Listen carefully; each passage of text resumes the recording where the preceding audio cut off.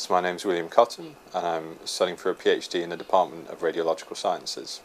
I currently study pain in terms of the topic for my PhD, but I studied the master's course in Translational Neuroimaging 2 years ago. So currently we're down in the 8th floor of the QMC within the med school, and behind me we've got the 1.5 Tesla scanner. We also have a 3 Tesla scanner just across the way, and this is where we do all of our scanning.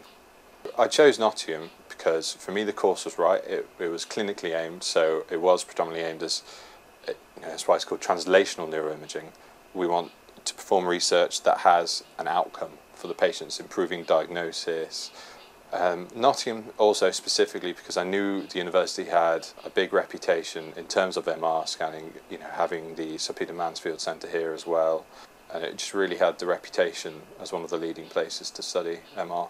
So in terms of facilities for the master's students, there's currently what we call the master's lab room, which is basically just a room full of computers dedicated for the master's students to come in.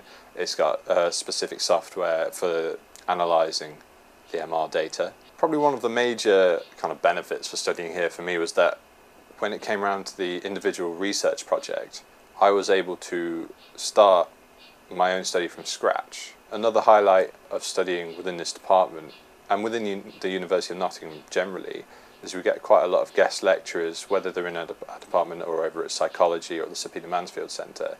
There's a lot going on to try and keep you up to date with the research that's going on and possibly even influence a research project during the Masters. So in regards to the staff that teach the course, it's a real mix of kind of clinical lecturers, so reporting radiologists who can take us through what we're seeing on the images, to MR physicists who obviously explain what we're seeing and why.